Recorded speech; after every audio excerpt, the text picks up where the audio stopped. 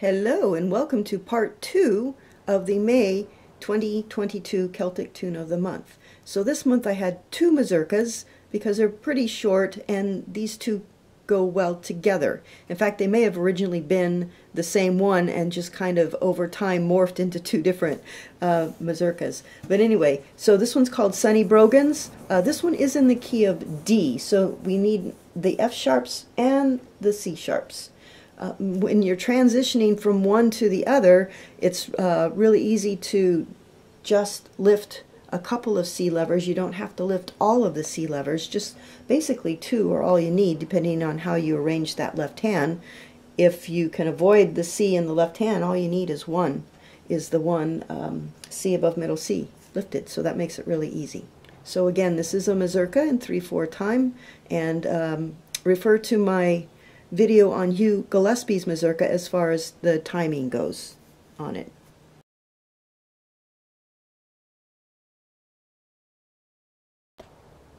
Here is the A part of Sonny Brogan's. We're going to start by outlining a D major chord, so D, F sharp, A. And then we're going to go down, so I'm going to put my second finger on that A. We're going to play A again, 3 in a row, so A, G, F sharp. And now I'm going to go my second finger to A and my thumb up to D. Okay, so it's D chord outlined here. Second finger on A, 3 in a row down. And then F sharp, A, D.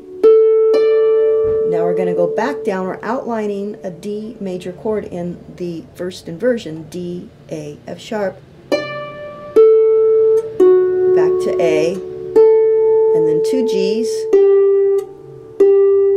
and then 4 in a row from B. And then we're going to go F sharp to A. We're going to walk that 4th finger down, keeping the A in between each one. So it's F sharp to A, E to A, and then D, F sharp, A. Because we're going to start it all over again. So A, G, F sharp.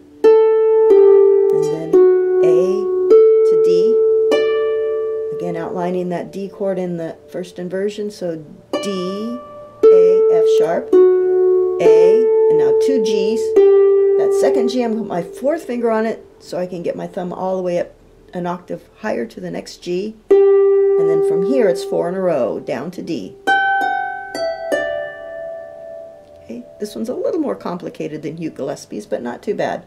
Still fun to play. So again, D, F sharp, A, and then second finger on A, G, F sharp, then F sharp, A to D, then D, A, F sharp,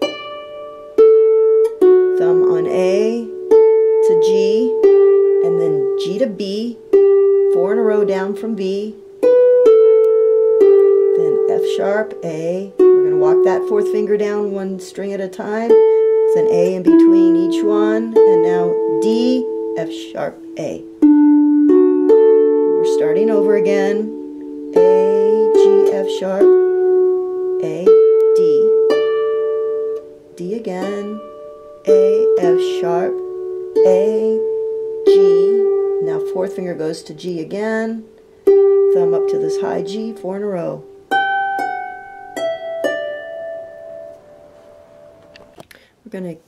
We're going to count out the A part. As I said in my video on Hugh Gillespie's mazurka, in Poland the downbeat is on the 2nd beat, so it would be counted 1 and 2. But all the Irish mazurkas that I have seen written out count the downbeat, write it out as a pickup note. So that's how I'm going to count it out. So instead of 1 and 2, we're going to count 3 and 1. So here we go. 1, 2, 3, and 1, 2, and 3, and 1, 2, and 3, and 1, 2, and 3, and 1, and 2, and 3, and 1, 2, and 3, and 1, 2, and 3, and 1, 2, and 3, and 1, 2.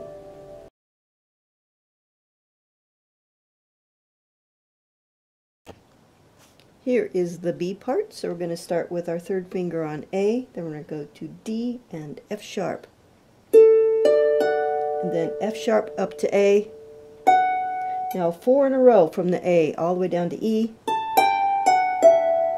Second finger goes to that E you just played, thumb is on G, 4 in a row all the way down to D. Go to that D with your second finger you just played, thumb to F, 4 in a row from that F sharp. Now we're going to go C sharp to E, walk that fourth finger down to B, B, E, A, and then D, F sharp, then F sharp to G, A, 4 in a row from A down to E, second finger to E, thumb to G, 4 in a row from the G down to E, second finger to D, thumb to F sharp, 4 in a row down to C sharp from the F sharp, ending on D.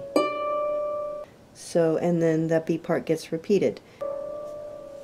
Let's count it out. As I've said before, the Polish polkas are on beat 2. It would be 1 and 2, but this is an Irish one and they tend to write that first beat as a pickup, so that's how we'll count it. 1, 2, 3, and 1, 2, and 3, and 1, 2, and 3, and 1, 2, and 3, and 1, and 2, and 3, and 1, 2, and 3, and 1, 2, and 3, and 1, 2, and triplet 1.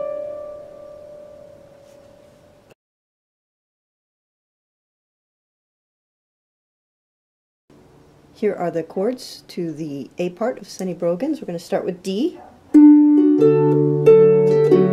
Stay on D. We're going to go to A. Now, unless you want to lift all these C levers up here, you can just play like I'm going to play the A without the C. And we're going to go to D, A, D, and then D. Stay on D, A, and then D, and then you would repeat the A part. Here are the chords for the B part. We're going to start with D again. A, B minor, and then A, G, F sharp minor. And if you do that, you're going to make sure that C lever is up, so you have a C sharp. And then we're going to go back to D. A, and if you don't have that C lever up, just leave out the C. Then G, A, to D.